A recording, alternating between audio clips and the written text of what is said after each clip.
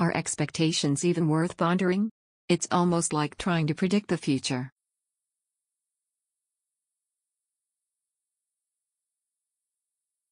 However, when expectations are surpassed, it's always a pleasant surprise. Flying to Nashville, Tennessee, for the 2018 Infiniti Q50 drive, I was thinking about the hotel I would stay in and how the sedan would drive.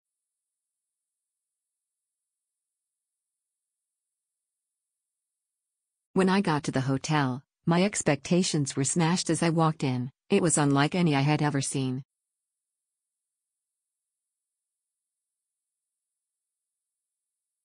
Owned by the owner of a liquor conglomerate, Jack Daniels and other brands, the 21C Museum hotel chain allows anyone to walk in and view the various and sometimes bizarre artwork collected by the owner from around the world.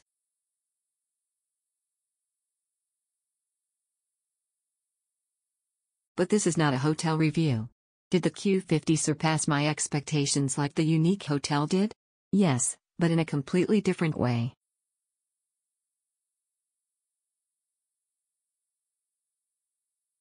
For 2018, Infiniti refreshed the exterior and interior of the Q50 lineup and introduced a new trim level structure.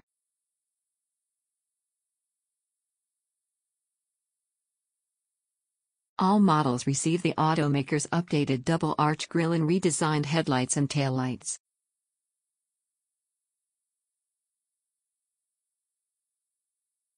For the 3.0-ton Sport and Red Sport 400 models, the front bumper and lower air intakes were updated for a more aggressive look, and the rear end receives a new two-tone rear diffuser that complements the dual exhaust.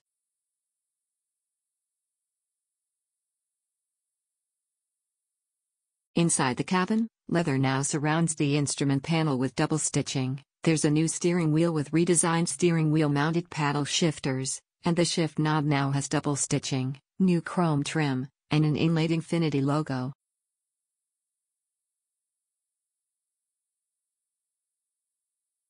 The Q50's instrument panel and ambient lighting were also updated along with reduced noise, vibration, and harshness, NVH.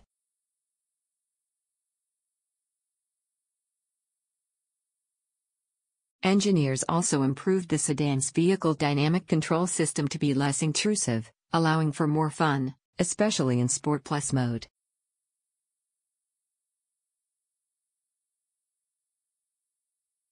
The new trim levels now consist of the entry-level Pure, the more luxurious Luxe, the Sport, and the rank-topping Red Sport 400.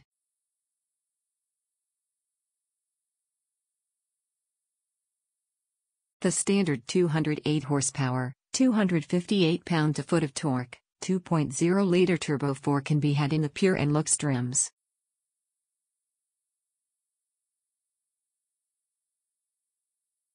The hybrid model only comes in the Luxe trim, but the 300 horsepower, 295 pound-to-foot, 3.0-liter twin-turbo V6 is available in the Luxe and Sport trims.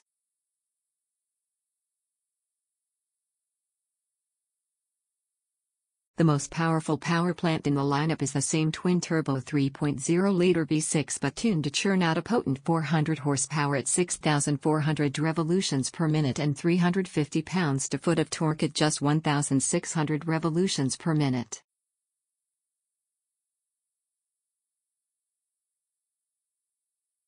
It's exclusive to the top Red Sport 400 model. All engines are backed by a 7-speed automatic that routes power to the rear wheels or an available all-wheel drive system.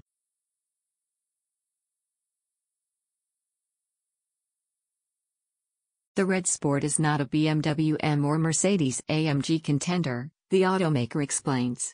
Infiniti sees the Q50 Red Sport 400 rivaling models such as the Audi S4, Lexus IS 350F Sport, and BMW 340i Track Edition.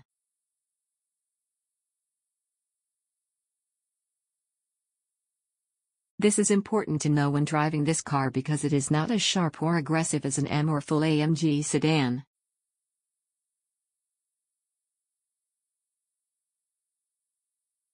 That's not a negative, just don't get your expectations mixed up. The Q50 Red Sport 400 features several technologies that allow for fun and sporty driving dynamics.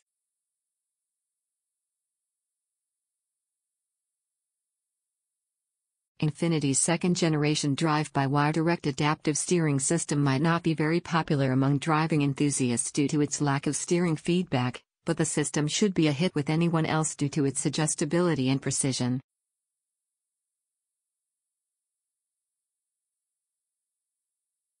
Without a mechanical connection to the steering rack, there is no need to worry about steering wheel kickback.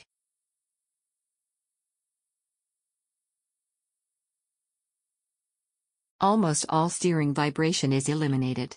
The automaker's dynamic digital suspension, standard on the Red Sport 400, constantly adjusts the shock absorber valve to control body motion when cornering.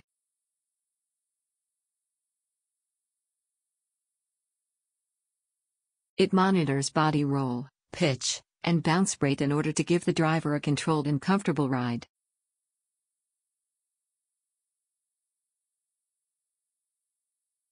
Standard mode is comfort biased but can provide quite a rigid ride in some instances.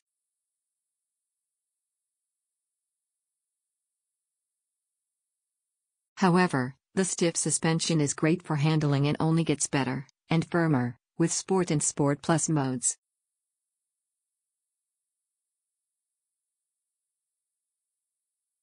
In Sport mode, steering weight is increased and the transmission shifts sooner, more aggressively, and holds gear longer.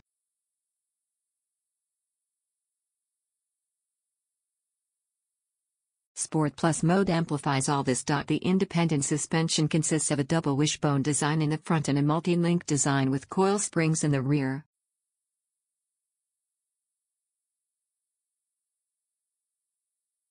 Front and rear stabilizer bars are standard on all models.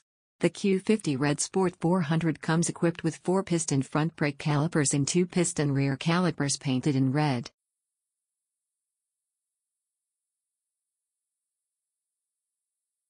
The rear drive Red Sport 400 comes with staggered 19-inch aluminum alloy wheels shot in 245/40 R19 summer tires up front and 265/35 R19 run flat summer tires in the rear.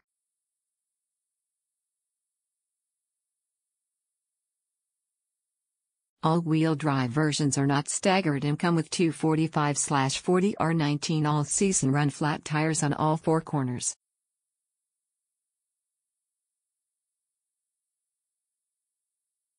All of this equates to very balanced and stable driving dynamics when in Sport and Sport Plus modes.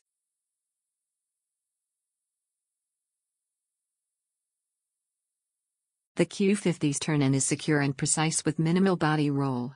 Exiting the corners requires careful throttle modulation because the Red Sport tends to get tail-happy due to the lack of a limited slip differential, but the electronic aids kick in entertainingly late when in Sport Plus mode.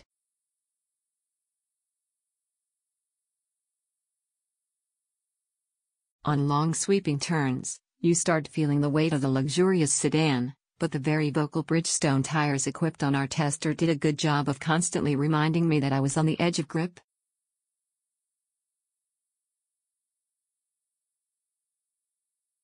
I just wish they had a bit more grip. We weren't able to pick up much speed on the back roads we were on, and I was only able to test low-speed trail braking, but the Infiniti handled it without any complaints.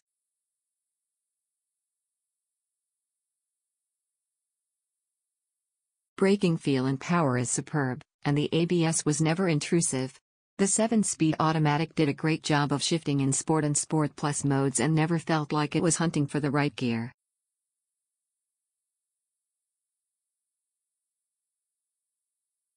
Manual mode allows for quick shifts with the paddle shifters, but I wish they were a tad faster.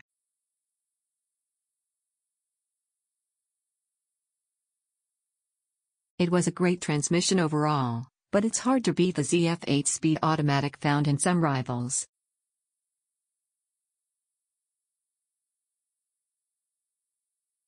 The base Q50 2.0 tons pure standard features include 8-way power front seats, dual-zone automatic climate control, 17-inch lunar black trim wheels, and Infiniti InTouch, which consists of 2 touch captive screens, an 8.0-inch upper and 7.0-inch lower display stacked on top of each other.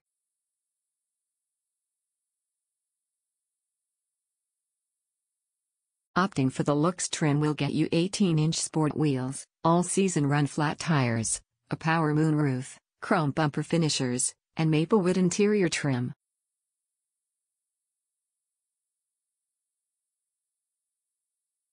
The 3.0-ton Sport adds a sportier front fascia, sport seats, new 19-inch wheels, and all-season performance tires, summer tires for rear-wheel drive models.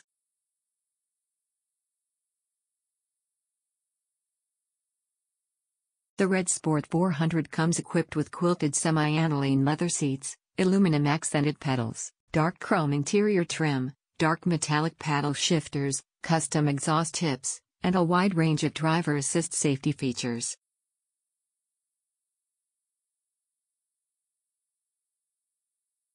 Available on lower trims as well, these driver assist features include an all-around view camera system with parking sensors, adaptive cruise control, forward collision warning, forward automatic braking, blind spot warning, blind spot intervention, rear cross-traffic braking, lane departure warning, lane keeping assist, and adaptive headlights.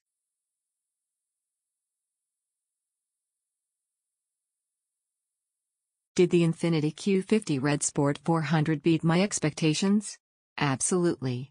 The car knows it is not a super sedan such as an M3 or AMG C63, and it doesn't try to be.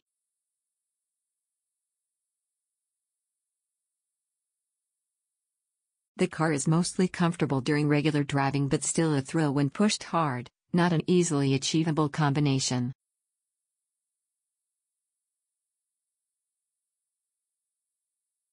It also offers some of the latest safety technology and features that should make most buyers feel coddled.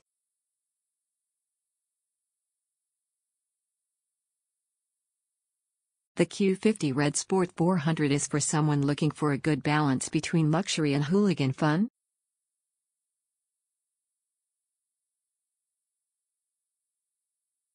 I can't say the Q50 is as unique as the museum hotel I stayed in, but like the hotel, I left the sedan feeling good because of surpassed expectations.